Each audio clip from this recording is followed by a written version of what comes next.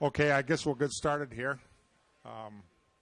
It's about time, and I know everybody's time is valuable here at World Dairy Expo. So I'd like to welcome you today to the Dairy Forage Seminar.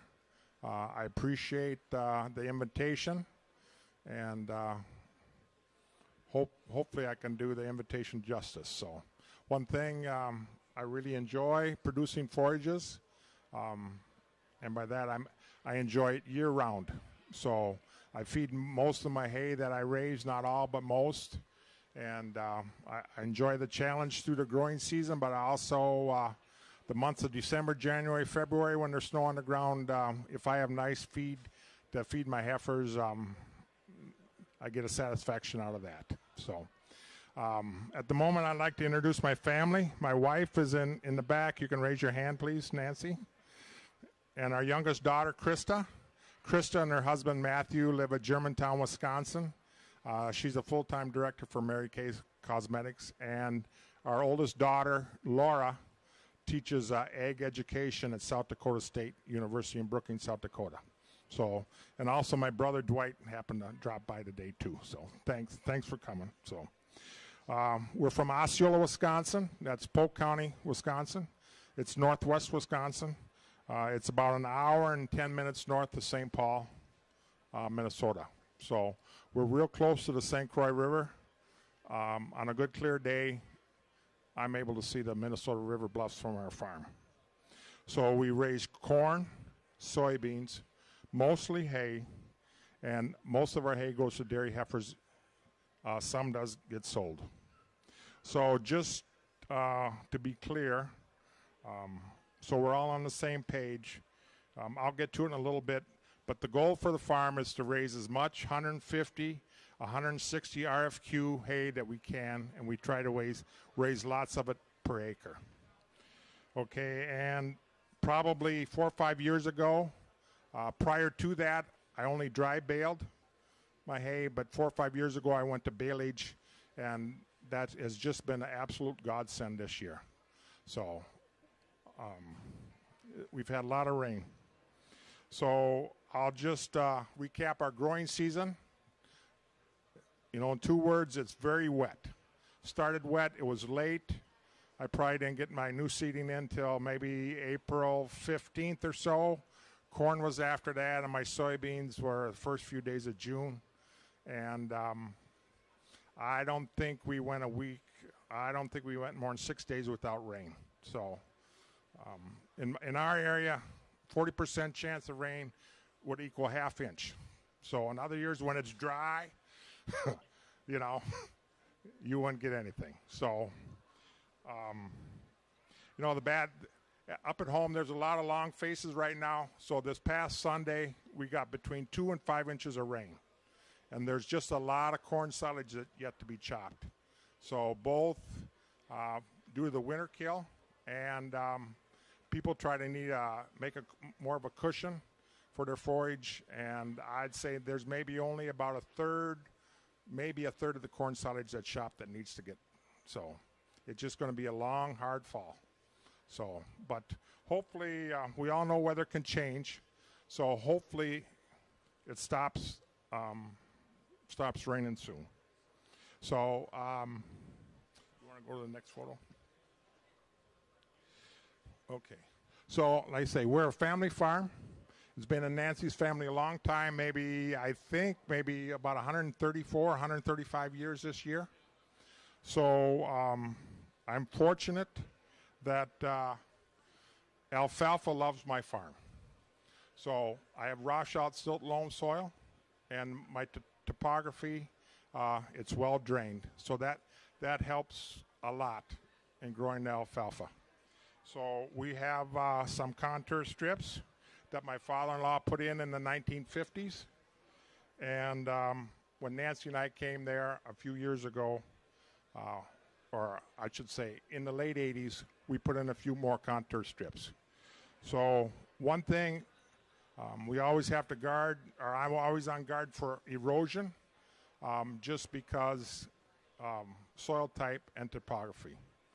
And my farm is like many other farms in the neighborhood. We're in Wisconsin in the Horse Creek watershed. So part of the runoff that leaves my farm can end up in the Gulf of Mexico. So we're always try to do a good job with water quality. I try to keep hay on my erodible acres and do the reduced tillage.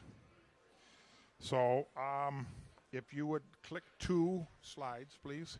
One more. Okay, so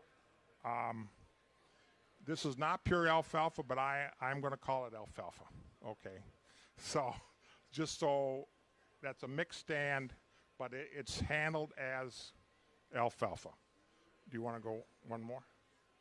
Okay, this is, I'm going to call this a grass. There is some alfalfa in here. This is 4th crop, but I manage this as grass. So when I say alfalfa, it's usually it's going to be mixed, and when I say grass, it's mostly grass. So the most important number for my farm for forage is that 150 to 160 RFQ. So that is a more important number for me in my program than it is if it's 70% alfalfa, 30% grass, or 30% alfalfa, 70% grass. So I can make both types of hay work for me very well. So give you a little history. Back in the mid-2000s, we sold our dairy herd, and I wanted to keep my heifers and raise some hay on my erodible ground. So I talked to my nutritionist, and I asked them, I told them kind of what I wanted to do. I wanted to do just very simple hay and grain mix. I didn't want to monkey with the silos or do the chopping or anything like that. And he encouraged me that I could do a very good job doing that. But there's a couple things. He said he told me I should put some grass in with my alfalfa to lower the protein. So he wants it below 20% if I can. And then he said the forage quality depended upon what we would put in the grain mix, meaning if it was lower protein, we could up the protein in the grain mix and so forth. So that's what I did. So orchard grass was my first choice. So some people don't like it, but it works very well for me. It does have a definite couple drawbacks, but I can easily live with those. So the first year that we seeded down, I didn't think it was too tough because it was just going to be heifer hay. So I just seeded it with oats, kept it for grain, seeded the alfalfa, and orchard grass. Well, the stand that I got, I didn't really like. So, when we took the first test after the first crop, because I was used to all pure alfalfa.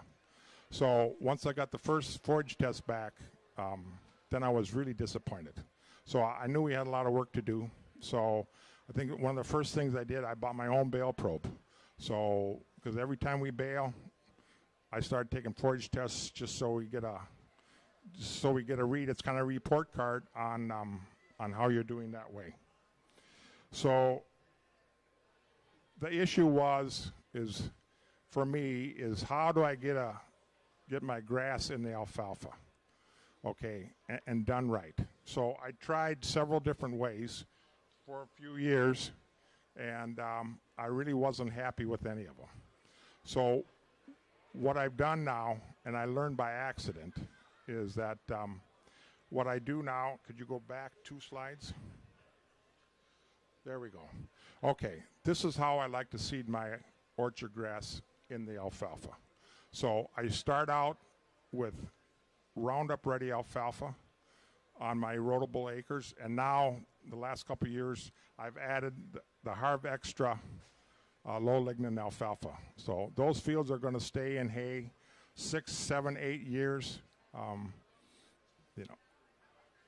I figure Harv Extra, in my book, it pays back every time you cut, either in quality or yield. So when it's going to be in forage that long, I'm gladly will pay for the technology fee. So if you could go 2, yeah, forward, please. One more, please. One more. I'm sorry. One more. I'm sorry.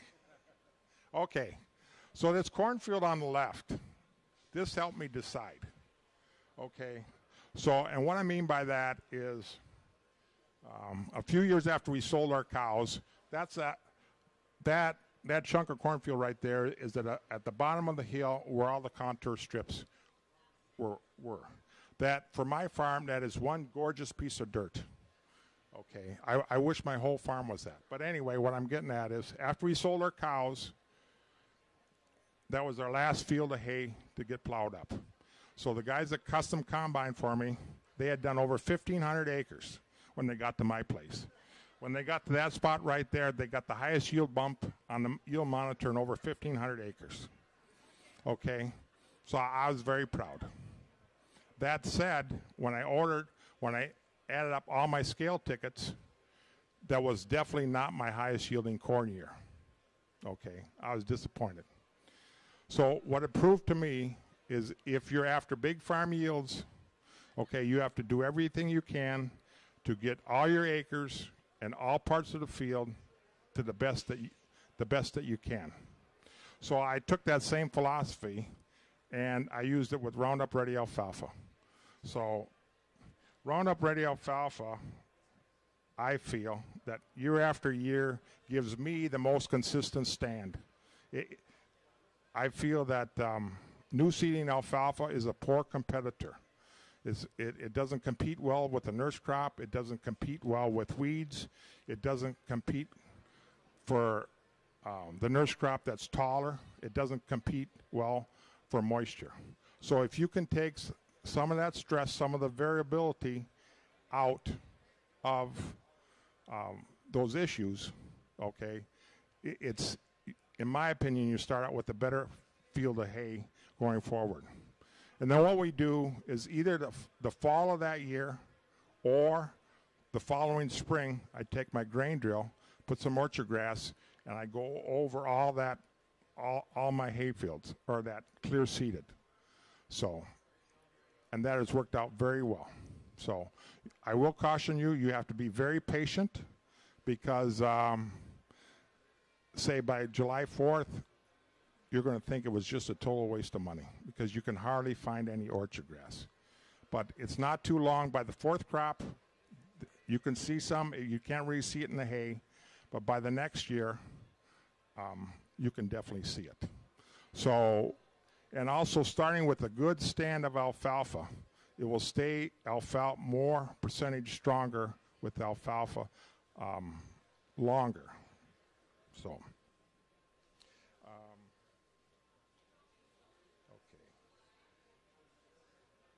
Okay, so I'll take you through a normal year for us. So in the spring and April, okay, as soon as it firms up and dries up, I like to get some fertilizer on all my fields. So I like to get some sulfur and some boron, some potash on all of them. I split that up at least twice. So one thing that I've switched a few years ago is how I fertilize I'm going to call it my grass. It's mostly grass. I manage it as grass. And that is 3-4 years ago, I went to fertilizing it 4 times a year. So I fertilize it between every cut. So, and I put about 30 to 35 pounds of actual N on per cutting. And also, when I do that, I add some sulfur, and AMS is my sulfur choice. So it just, I don't know the science behind it, but it seems like some sulfur added with the little bit of urea I used, it's almost like turbocharged nitrogen. So, and I am reminded fairly often how good that has worked for me. For instance, this year I ran out about an acre and a half right next to a big tree line fence. So I did not go back into town to get any. So it wasn't too long that driving by at 55 miles an hour, I could tell exactly where it ran out of nitrogen, both in color and the yield. So 2 or 3 years ago when I first started to do it, I drove by a field and it had a wave like this. And I couldn't figure out so-called what the problem was, till I came out with the disc bind to cut it, and sure enough, I had my spread pattern was bad on the fertilizer spreader that I got. So instead of spreading 50 feet, it probably was only spreading like 35. And again, a big difference. It's visual. So I've been very happy with that, and it's worked out well. Some a little bit with quality, you get a little boost in protein too, but it's mainly dry matter yield. So the first cutting, we try to take a first cut fairly early. I'm not the first one to cut, but I'm not too far behind the first one. So what we do is all first crop is cut and wrapped. So I just try to get it cut, get it off, get it wrapped, get it made, and let the sun and rain start on helping out the second crop. So, and to be honest, when I'm cutting first crop, there's definitely some orchard grass heading out. So, but it really hasn't hurt me the last 4 or 5 years. I've been able to still get that 40, 150 to 160 RFQ. So, you know, I can't prove this, but I do trap gophers. We have pocket gophers. So I'm out a lot in the fields, like late March, early, as soon as the gophers are digging. And it just seems like the older grass stands are a little bit more even to wake up in the spring than the newer stands. So I think that helps. All your orchard grass is not at the same maturity when you first cut. So after we get it off, within about 7 days, because orchard grass starts to grow, you know, within like 2 days you can see new growth. We monitor for bugs, so for insects. So, and I will caution you here that if you have mixed stands or grass stands, if you think that alfalfa weevil and potato hopper leaf hoppers are not in your mixed stands, they just go for the alfalfa stands, I can prove you wrong on that. So I thought I would not have the pest problem with the mixed stands, but I do.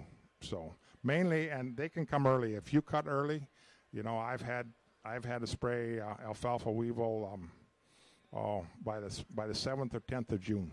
So we spray ourselves usually because about that time my egg service is still spraying corn and beans, and they don't want to rinse out and spray my hay. So usually I end up just spraying it myself. But we try very hard to get it sprayed within a day or two. Okay, so then for second, third, and fourth crop, that's where I try to get some of my dry hay. So I try to pick the window that I can for weather-wise, and this year it was really tough. So I do not have much. I have some, but not much baled hay, or less than normal, I should say. So then all my dry hay that I plan for baling, I go over with a rotary tedder. So that has been a big improvement because you can bale sooner, but it's also more even dry throughout the field. So one thing I learned is that the large square bales of hay are very unforgiving of baling any damp hay. So, but I use, to me, there's kind of an art to TED, like when and how and so forth. So I TED a lot of hay between 6 and 8 in the morning and probably 9 and 10 at night. So I have about half throttle PTO and a fairly fast ground speed. So, and I'm still at around that 28, 30-day cutting schedule. So, you know, at 25 days, if there's quite a bit there and we got a gorgeous forecast, I'll go ahead and cut some. I won't cut it all, but I'll cut some. So that being said, at 30 days, if rain is imminent, I will hold off. So, because as a rule, it doesn't work very good, or at least the last few years with all the rain that we've had, a lot of rain on hay, I have a hard time with that. So right or wrong, I will just wait. Wait till that passes and get the next window. So one thing I changed last year is we do not store any more hay outside. So it's either under a roof or it's wrapped. So, and last year at the fourth crop, we had some of the best haying weather we had all year. I got a bunch of dry hay made, and in the past, before I started the baleage, I would tarp it, I would pot it outside, tarp it, and all that stuff, and boy, it's tough. Some of those big thunderstorms come, and they'll pull the plastic off. So what I've done, what we did last year is we wrapped dry hay, and it turns out gorgeous. So, and with all the rain we've had the last couple of years, I think, if we're being real honest with ourselves, I think there's a lot more spoilage to the hay that's stored outside, even if it's net wrapped and all that stuff, than what we'd like to think. And if it's good hay, the price of good hay and all that stuff, wrapping's fairly cheap. So then when I pull, when I hay, I pull samples. I have my own bale probe. I pull the samples right away before either they're wrapped or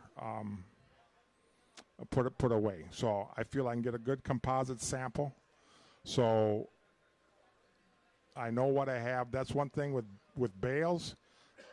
It's very easy to inventory where they are. I know the quality. So one thing I did after the 2013 and 14 winter is normally I get some hay that will test between 170 and 190 RFQ. So I always want to know where that is. So in the winter, when the polar vortex moves in, I do bump up the grain on my heifer some, but that's when I go get that hay that tests higher.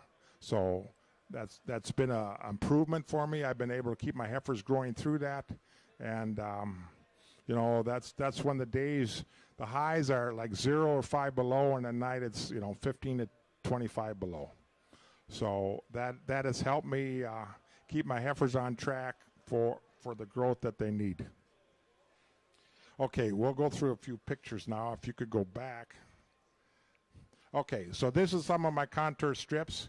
The darker green that's in the middle, that was seeded down this year. And next spring, that's with that Roundup Ready Harv Extra alfalfa. I got a very good stand this year. I was fortunate. And that orchard grass will go into that field like next spring. So that will be ready to go. And the windrow hay is fourth crop.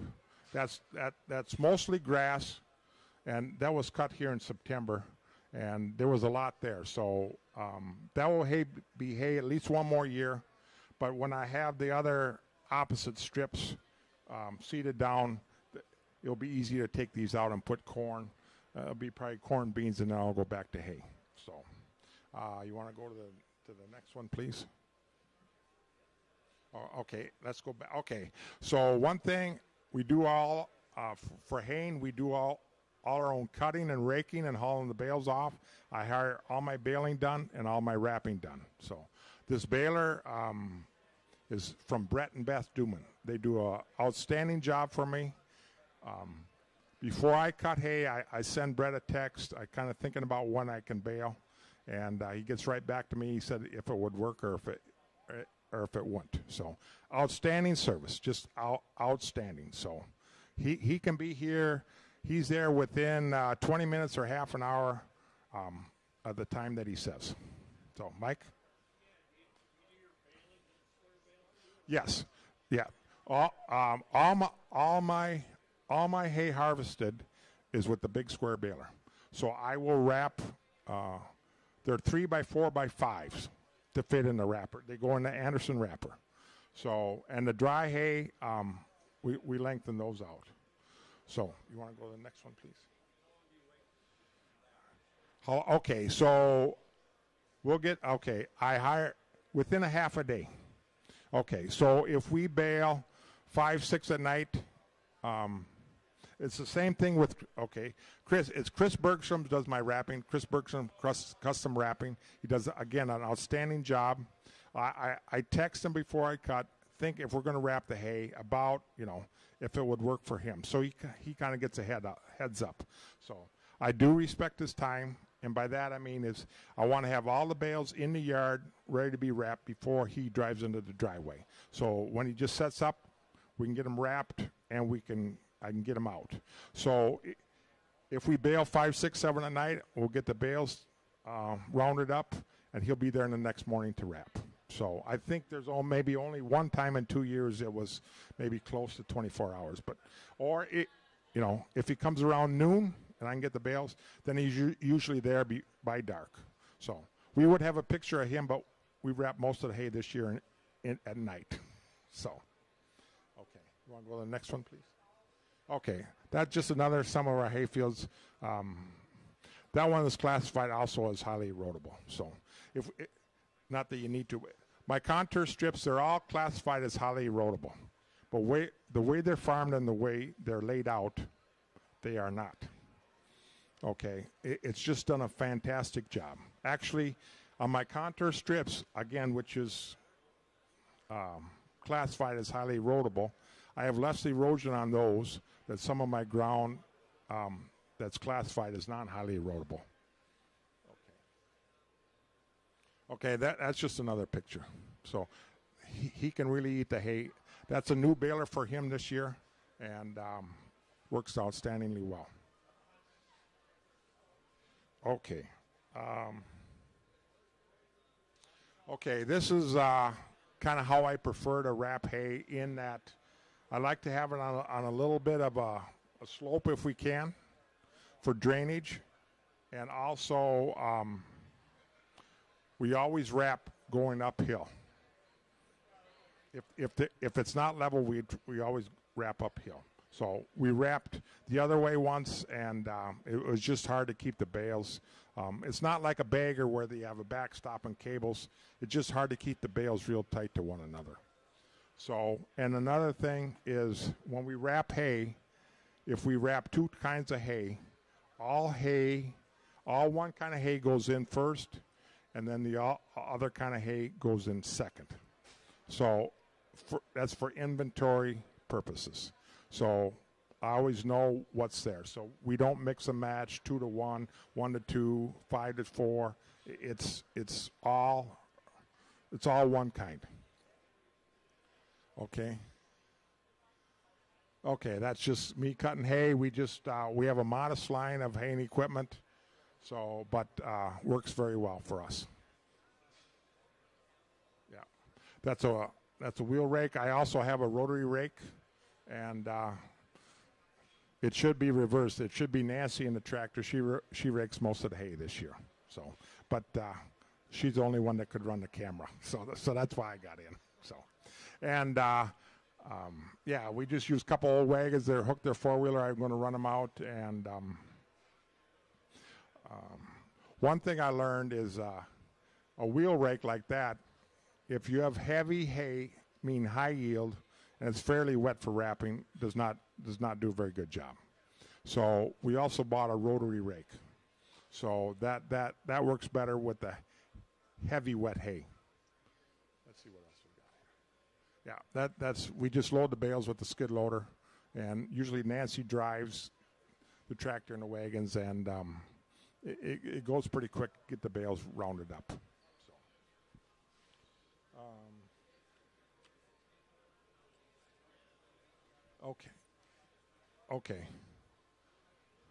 Okay. So what 2020 means is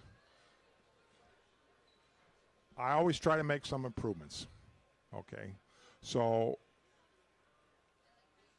the improvements I try to make improvements. Sometimes they're not, sometimes they are. So for 2020, we're going to do at least 3 things. So number 1 is I'm going to get my rotable acres that I have the majority of my hay on, we are going to grid sample those. So looking at my soil tests, my other row crop ground is grid sampled. Looking at the soil tests this spring, just with alfalfa, you can easily, have a pH between 7 and 6.1 in the same field. I think it will be a pretty fast payback to grid sample my hay acres. Also, I haven't done it before, but we are going to start to do some tissue tests once or twice a year, and see how we're doing that way. And also, I'm going to weigh more bales of hay, so I kind of know my yield. Now it's a guess, to be honest with you. So, dry hay is easy to weigh. You can just get that at any time. There's a scale about 5-6 miles from me. I can just run a bale out. I just pick a random bale, run up and weigh it. But baleage is different. Baleage will have to get weighed before I feed it. So, because usually I don't have time to weigh a bale and get it back in time before they get it wrapped. And so I'm just going to weigh some more hay. So I should have some time in the winter. So. And again, I'll just get a better idea kind of on my dry matter yields. So,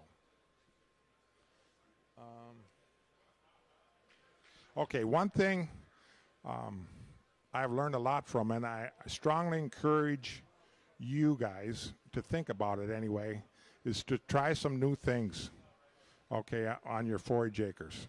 And by that I mean you don't have to, it's not widespread, do or die.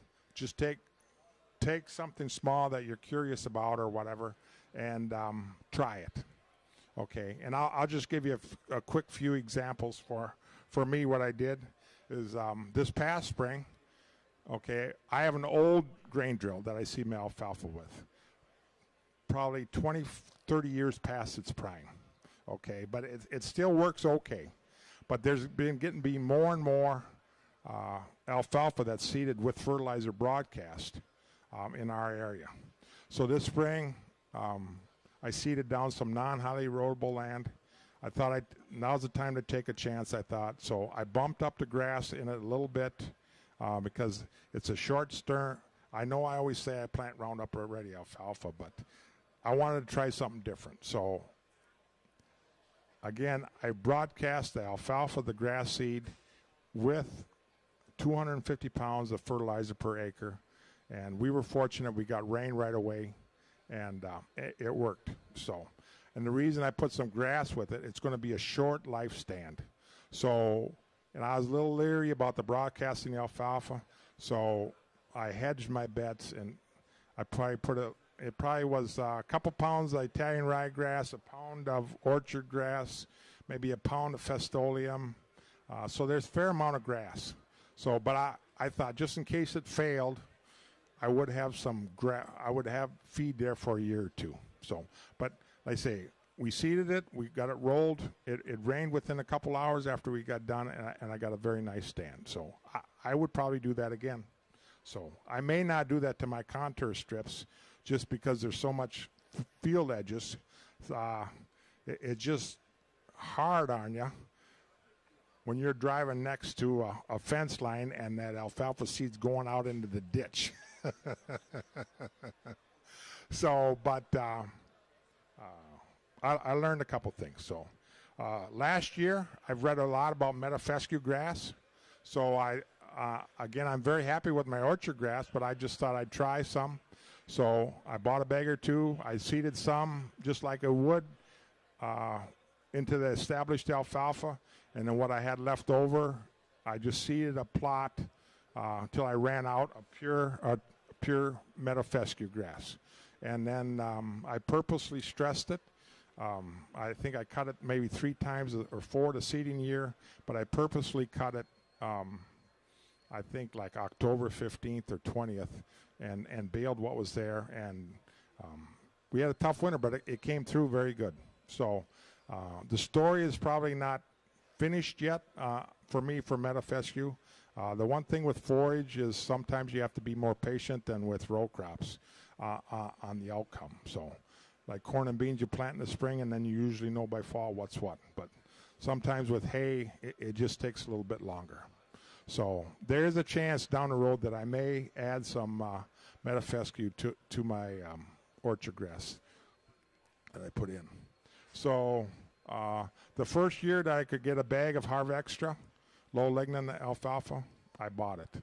So I seeded it separate, and I pulled the samples on it all the seeding year and all the next year. So it made a believer out of me. It's not perfect, but it gives you a good cushion in case that you get a little extended cutting invo, and if you don't, it gives you the better quality. So the year before that is I cut some hay in September, or mostly alfalfa in September. So I did an informal poll that summer on farmers that cut in September, and they all said, yeah, it's really not been an issue. Like, we just cut when we get time and put it up. So about the 15th or 20th or 25th of September, I just took out my disc bind, went in the back part of the field where nobody could see. I just put my disc bind down and cut 150 feet. Okay, so the hay got dry. I just took my small square baler and baled it off. And I tell you, I never will cut alfalfa in September again. I lost a lot of plants, a lot. I mean, you didn't have to count. You could just drive by, and you could see the difference. So I will cut my grass fields in September, but I will not cut my alfalfa. So it just, just some of the things I tried on a small scale to help learn, and they have helped me kind of which way I go. So with that, it kind of ends my presentation. If you got any questions, please speak up. So hopefully I made it somewhat clear on how and why we do things. Yeah. I'm sorry.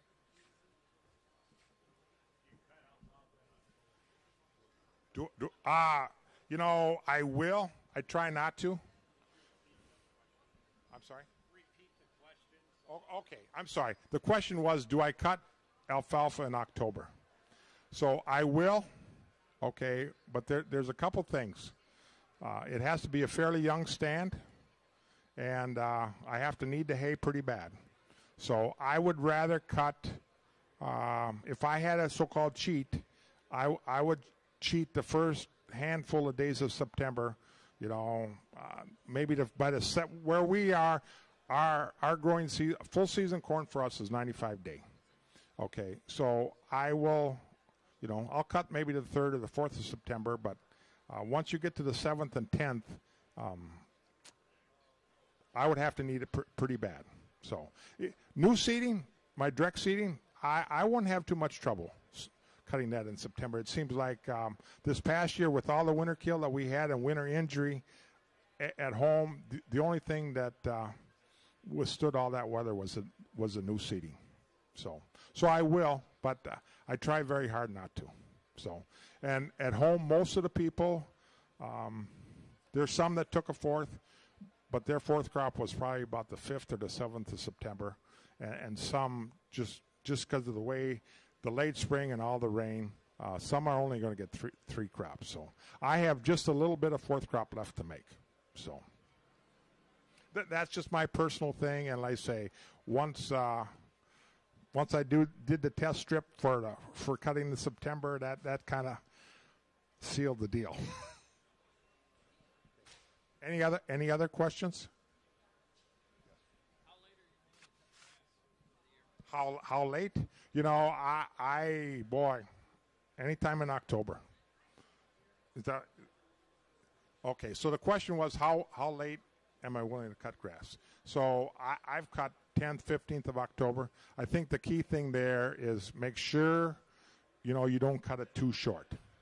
So, you leave at least 4 or 5 inches, so you don't stress the alfalfa plant or stress the grass that way. So, and then sometimes, usually, if I've had a good season,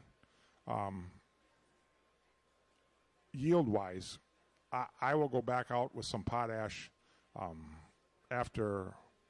in the fall. Usually potash is cheaper in the fall, and this past spring, the majority of fertilizer comes up the Mississippi River, where I am. It comes up to St. Paul, Minnesota.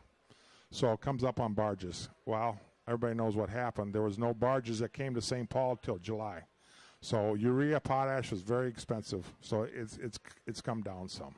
So, but most of the time, if I take an October cut, I will try to get some fertilizer back out there. I'm not for sure if that's enough time, when we get the rain to help it out any, but I'm trying to build my potash levels up a little bit too, so it doesn't hurt. So, any other questions, Mike? Yes, we are. Yes, we are. So, I'm sorry. Okay, I'm sorry. The question is are we inoculating the baleage? And yes, I do. So, it just I'm not for sure the product that he has on the baler, but I always tell him, to do the recommended amount. So sometimes the truth of the matter is sometimes our moisture level on the baleage gets fairly low. So sometimes with the grass hay, if you have good drying, it can blow by that 45% fairly soon. Or fairly quick, I should say, by the time I get home and get it raked and we get it baled. So I as of yet, he does a good job wrapping. He uses good quality plastic. He gets a lot of wraps on, and we haven't had any trouble saying wrapping maybe 30% hay.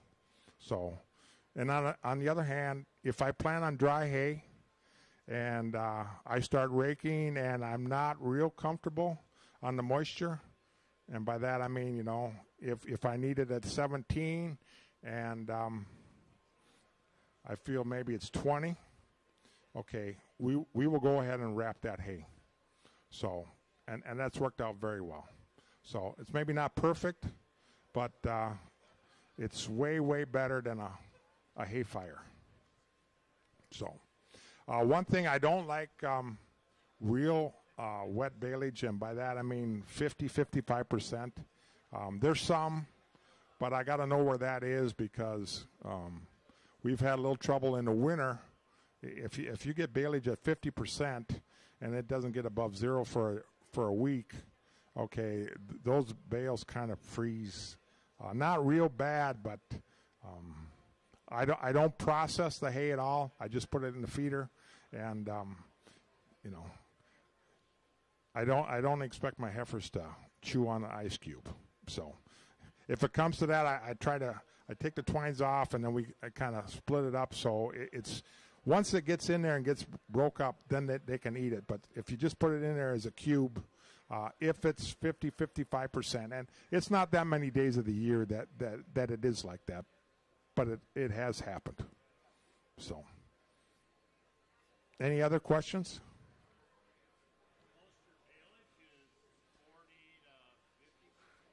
The question was the moisture on my baleage.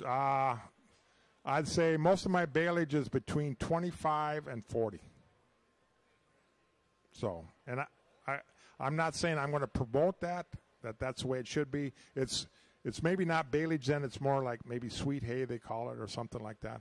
But on the other hand, we haven't had any problem with it either. So, but there's around that 40, if you can get around 40% or low 40s, that is an ideal moisture. So, but like I say, just the reality, when the baler comes, when I can do it and all that stuff. So one thing with the Krone baler, it appears that he can really turn up the compression on that, and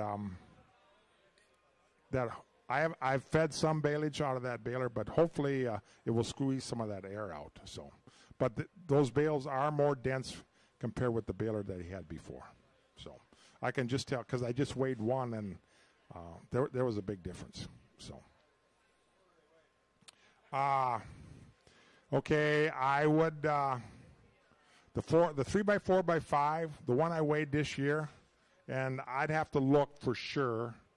The moisture, I believe it was probably be around 30% or 35. It weighed 1,250 pounds. No, I take that back. That was a dry bale. 1,200, and the one I weighed last year was about 860 pounds. So it made such a difference. I went home, got another bale, and weighed that, and it weighed the same. So that's one of the things I'm going to do in the 2020 is I need to weigh more bales. Okay, just so I get a better handle on my dry matter yield. So, because to be honest, the first crop that I got was terrible yield. It was miserable for yield. So the second crop was much better. To be honest, I thought, well, I would have hoped for a little bit better. But if there's more hay in the bale, that made up for it there too. So, and usually when you feed it, if you go through a TMR, that's fairly easy to weigh. But mine doesn't go through a TMR. So, any other questions? Yes. That mailer looked like it had the scales on the chute coming out. Is that not true? It does. It does. Yeah, well, true, but how accurate are yield monitors? Yield monitors are only as good as they're calibrated for. No, it gives me some idea, for sure. So, but I think I kind of asked him what the average weight was, and I think it was like he was probably about 100 pounds off from what the scale said and what the baler said compared with the scale, and it was in the favor of the scale. Okay, so that is true, like I say, but I just don't know how often they calibrate it. I don't know how they do it, and then moisture plays a part in it too. So, any other questions? Well, if not, I thank you all for coming, and I hope you got something from this presentation, and I thank you that the seminars get put on for education because everybody can learn something sometime. So thanks.